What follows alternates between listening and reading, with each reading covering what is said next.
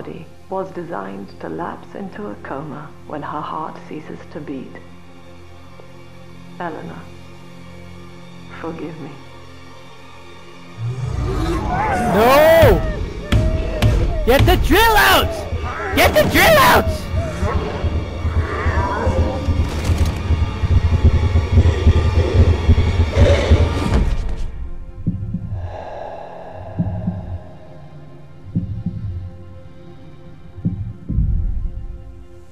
The end. Watch it. His body is shutting down now, naturally. What if But the credits he just dies started of rolling right trauma, there? He will return elsewhere. Full restraints at all times. No one enters this room until he expires.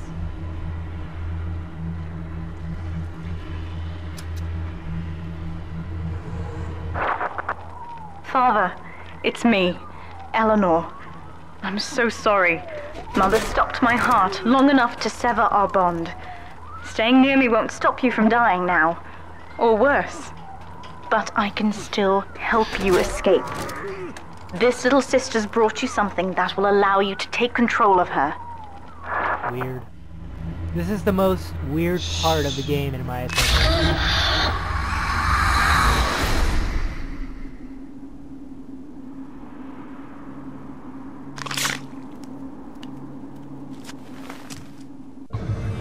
You have taken control of a little sister. I know this feels a bit strange, Father, but now you can see through her eyes and tell her where to go.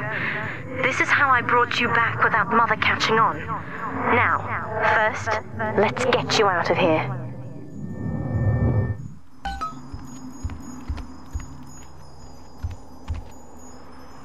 Weird.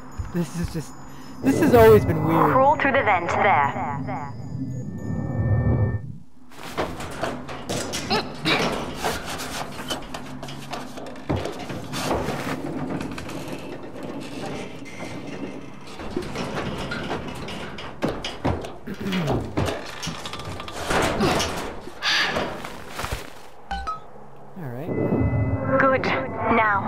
Inside Mother's office, there's a way to unlock these chambers she's holding us in.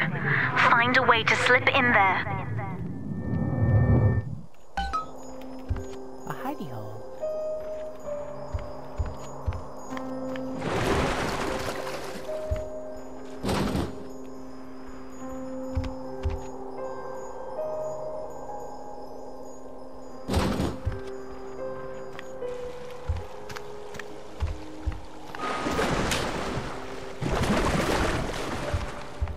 Fantastic. Nope, wrong way.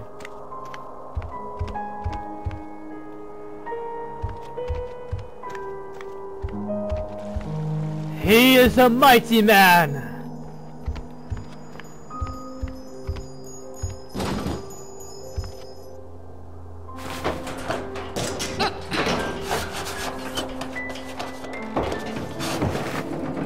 And somehow she navigates through pure echolocation.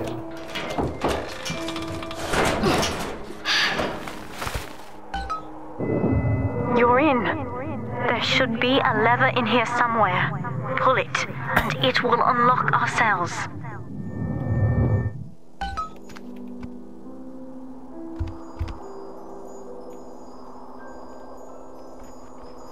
Attention! Augustus Sinclair has been sighted within the facility. He will attempt to reach Subject Delta. All family duties are hereby suspended until he is found.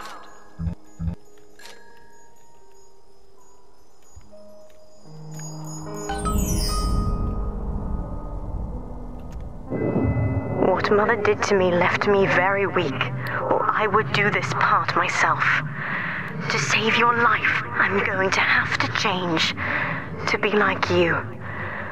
From here, you should be able to locate the pieces of a Big Sister suit. Please, bring them to me.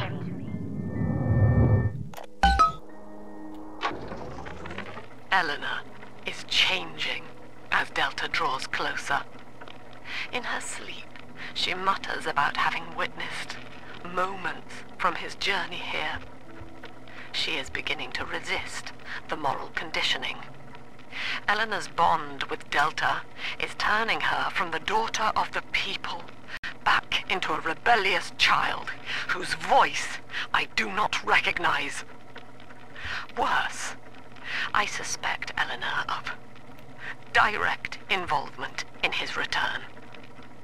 I fear that to separate them, I may have to take measures for which I will be unable to forgive myself. Mm-hmm.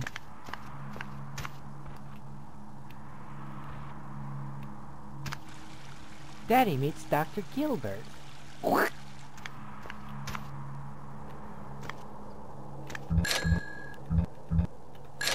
It's weird without a cursor or anything like that. Mother says that my condition is a blessing in disguise. She constantly reminds me that I was born for the express purpose of promoting her ideals. And now, she's trying to convince me to begin splicing with the same cocktail that drove Dr. Alexander mad. She thinks that my condition makes me immune to the damage. The surface is my only chance at freedom. But Mother took the one person I knew from above and murdered him in front of my eyes. Father, if I could only find a way to bring him back.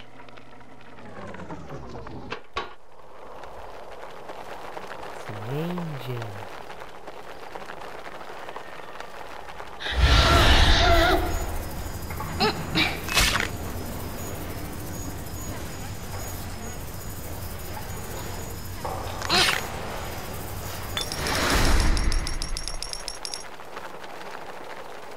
All good girls gather.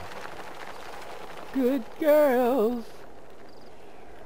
Actually, it's more like a big girls. They don't cry like that. Get over here, you goddamn muppet! Big girls. They don't cry. They don't cry. Daddy is the best. Oh, look at that. Daddy meets Aunt Gracie.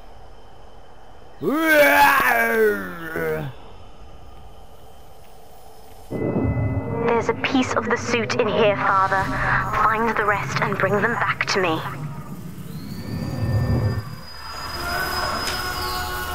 Look like a white dress earlier.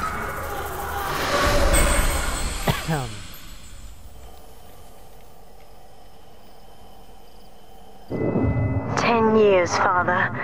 Stuck in this fever dream. Mother kept me sedated in order to perfect my mind with Adam. To her, the ideal child is a genius, serving the common good without questioning it. You have saved me from that.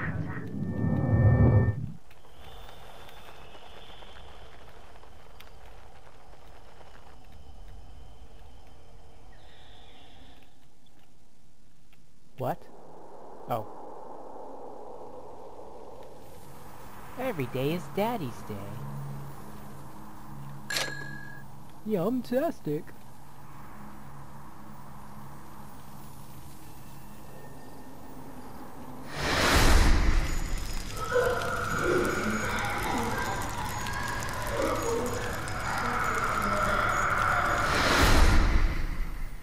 And that looks like... Alexander...